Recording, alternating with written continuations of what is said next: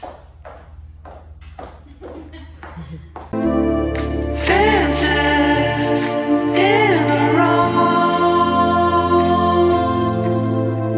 yo, what's up dorks? Welcome back to my channel. Today I'm accompanied by none other than my dad, and we're back at it again reviewing something new, something exciting. It's his Submariner Rolex, dog. It's pretty dope. We just recently received it, and I'll let my dad take it away how he feels with it. Yes sir. Well, just kind of want to give you a little bit of an idea. I've been looking for a Rolex for a couple of years now. Actually been saving and trying to make my decision of which Rolex to get. I was really kind of focused on trying to get the Datejust. I actually went to one of the authorized dealers in Vegas and talked to one of the representatives, and basically I put my name on the list for a blue face Datejust with Jubilee wristband and the fluted bezel. That I really wanted that one.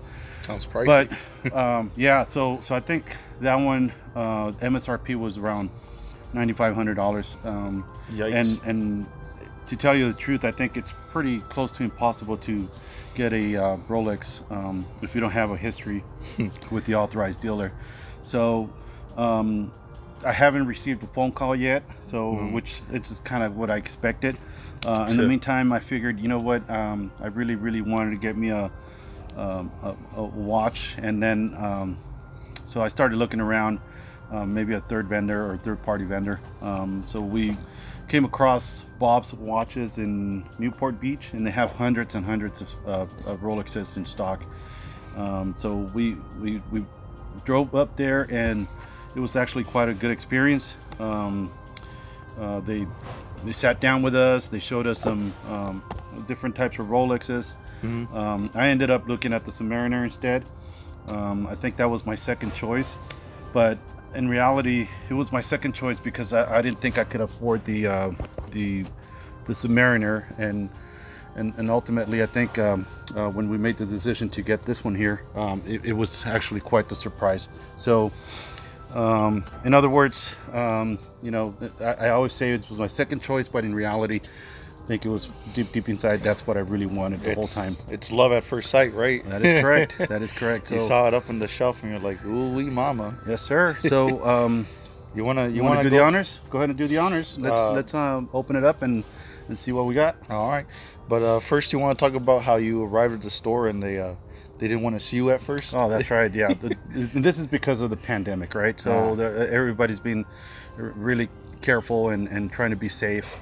I think it's important that everybody stays safe during this time. So they were taking their measures to make sure that everybody, their employees, are safe. They finally decided to open the door for us, and here we are. So yes sir. So all right, and so let's open this bad boy up then. Yes sir. All right. And I think that this will give somebody the idea of exactly what to expect when they're looking for a Rolex, right? So I wasn't expecting it in this nice looking box right here. It looks almost like a rock. Yes sir. All right, let's open it up then. Let's see what comes inside of it. Yes sir. Nice. So here comes the top off. Right here, what do we got right here? So those are the papers. So another important thing, you know, for some people that may not, I didn't know, right? But I think this is important for people to, if they're interested in getting a Rolex, is it makes quite a difference if the Rolex, if it's a used Rolex, to make sure that the paperwork, the papers are with it. Yeah. And this is just adds value in case you want to sell it again, you know, after a while. These things, by the way, they don't lose any value, right? So right. It's been proven that the value on this watches, it's actually you know, it's a good investment, right? So so what you want to do is you want to make sure that there's it's the dealers, you go to a good dealer, a reputable dealer. Yes, you do your homework and make sure that they conduct business in a proper way. And then the other thing you want to make sure is that if you want to sell it later, just make sure you have the paperwork and the box. The watch and the box. The box, right? So I think that takes care of a lot of the concerns people might have. and it's a little bit more expensive to get it with papers on the box, but ultimately I think that if you're making an investment of this magnitude, I think it's important. Yeah, I think it's a little more important, and then plus it's a good investment to do it that way. Of course. That way you don't risk losing value or getting into a fight with the pawn shop if it comes to worse. Right. And by the way, Bob's watches, you know, it's really good because they buy and sell all the time. So they right off the bat they said, hey, if you ever want to bring it back, we'll, you know, I mean, we'll give you at least 75% of you know, the cost. So basically it's always something guaranteed, right? But well, yeah. but they keep on going on value. You know, it gets more valuable as time goes. So. Yeah, I could imagine, especially how hard they are to get. Sure. All right, let's open this up real quick. So there's a box inside a box. Box inside a box, baby. This is important too, right? It's got the red ribbon, and if you can read what it says here. Quality Swiss. So make them all in Switzerland, huh? Yes, sir. That's right. All right, so we got that right there. It's got the tag as well. It comes with the cleaning cloth. Oh damn, it's got Rolex on it. Look at that. And this is the tag from Bob's Watches, obviously. And this is the original tag as well from the actual manufacturers. Watch. And it's got the serial number, so the serial numbers all match up, right? Exactly. Yep, look at that. So it's got that, and of course here you have the warranty as well. Nice. And then you got some other documents in here. How long's the warranty? So this is what the papers look like, right? So the certificate of authentication, right? So here it is. It also comes with different manuals on how to operate the watch, and tells you a little bit of the history of the Rolex itself and different types of Rolexes. Tells you, so you got all these manuals in here, instructions, and it also talks about, it tells you a little bit different stories about the history of Rolex, the different watches, the Submariner information. So basically, you know, on top of its looks, on top of its personality and everything, likeness. It's still, nonetheless, it's still a diver's watch. So this is designed for diving. Correct. So I never knew that. So this is interesting, right? Because people, you know, something, a timepiece like this, you want to take care of it. You don't want to put it in water. And it's really designed to be underwater and in salt water. That's crazy. So there's some instructions on what to do after swimming in the sea. Yeah. You want to rinse it off, and you know they tell you the instructions. Make sure it doesn't get corrosion or anything. Which is kind of interesting, right? So you would think that something like this, you really wouldn't want to take it to the. I wouldn't even want to touch water with it. So it's interesting, right? So ultimately, like I said, it's still a diver's watch. So go ahead. It still looks nice as heck, though. So let's check it out. Yes, Where's the front end? Oh, here it is. Let me open it up. Dang, look at that, boys. Let's see if I can see it real quick. We got the Rolex logo. It's a nice wooden box too, you can feel it. It's got the letter outside. And then lastly, let's open up the watch. It's kind of getting in the way. You really can't see it too much. Let me bring it up to the camera. Check it out, boys. Check that out. Don't know if you can see it. Looks nice as heck, boy. All right. Take it out of the box and put it on. See how it looks in your wrist? I see. So. Dang, it looks really nice, especially the date. You could see the date. Yeah. Interesting. Another interesting thing that I found out about this is that the clasp. So it's got a very secure clasp, so that you don't. It doesn't come off. Correct. So it's got a little latch there. The other way around. So go ahead and click on here. So let me see. You can see the camera. It's got that, and then you open it up. Ah. So the clasp in itself, it's got an extension here. So you got a couple more extensions in there, and basically what it is, it's designed so that you can adjust it to your size, right? To your size, in case it was small. But interesting fact is that this extra links in there, they're basically designed so that whenever you're wearing a wetsuit, because it's a diver's watch, right? Diver's watch. A diver's watch, you can wear it on top of the wetsuit, and you can extend it. You can extend that. And that's dope. So, or if your arm just gets fatter, well, you could just extend it a little more, right? Through that. Hey, Blue. Let's put it on. Blue. Sit, baby. Okay, now it fits nice. So there you have it. Dang, look at that, boys.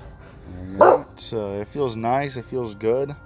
Honestly, looking at the time, it's like it's all buttery smooth. Dang, you can tell the gears in there are definitely working. Yeah, another interesting fact is that the glass itself is actually a sapphire. Yeah. And it's supposed to be resistant to scratches, right? Same thing with the metal, the stainless steel metal. It's patented by the Rolex company, and they use this type of steel that it's really resistant to scratches. So pretty interesting. Right. Well, there you go. At least you won't have a problem with scratches. Well, you know, you'd be surprised. Still, scratches are expected. Yeah. Wear and tear. And another you know thing that I really found interesting when it comes down to Rolexes is that they advise you to have it serviced every few years. It said somewhere about 7 years. All right. So 7 years. You know, it's quite a bit of money to get it serviced, but I think it'll last you basically another 8 years. Right? Yeah, pretty much, or even longer. Right. And talking to the to Bob's watches, they talked about every watch that they put in their stock inventory goes through the actual servicing, and so their actual. So it's pretty. It's good to know that at least you know hopefully it won't need and require any service, you know, in a while. And they also have 1 year warranty, which is really good, which right? Is good. So, again, this is the Rolex Submariner. Quite a little piece. Quite nice looking piece, honestly. Sure. I think it's I've been waiting for this for quite a bit. I was looking at waiting for another year to get it. So I wanted to do it as an accomplishment piece for graduating from school. Working on my master's, so I figured, hey, you know what? A little graduation thing. Sure, right, a little gift to myself. But I think it's I couldn't wait anymore. So I think it's treat yourself kind of thing. Sure. And I think it's a good deal. You know, it's probably something that I'm going to be able to pass along to you guys, right? So, and maybe one day you will pass this along to your kids, right? And then you know it'll be something that'll stay within the family, right? So so that's basically my hope, right? So I think it was a good investment, and hey, you know, it's a Rolex. It's a Rolex, dude.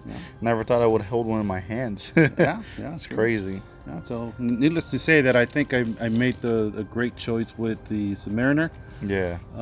Like I said, I really had I was really interested in the date just for quite a bit, and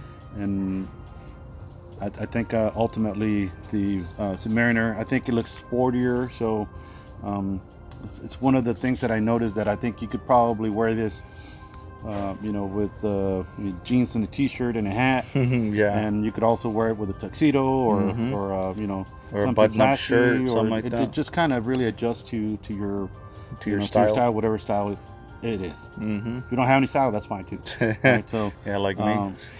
So I think that's the other plus, and also another thing that I noticed is that I think the Rolex, the Datejust with the fluted bezel and the Jubilee wristband, I think it makes it a little bit, for me, in my opinion, it makes it a little bit fancier, and I think it's more identifiable right away that it's a Rolex.